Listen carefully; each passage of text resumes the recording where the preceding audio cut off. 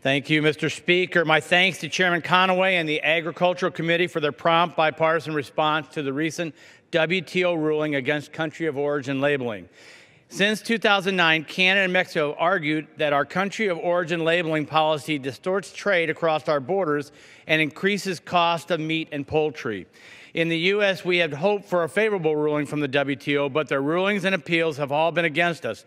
So today it is time to act to address the problems posed by COOL and prevent the retaliation from our friends in Canada and Mexico.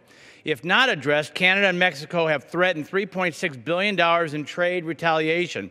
This would be a major blow to pork and beef producers in my district.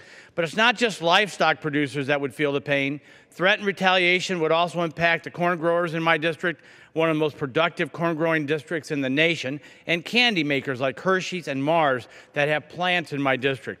Again, I am grateful to Chairman Conaway and his attention to this issue and his prompt response to the WTO's ruling.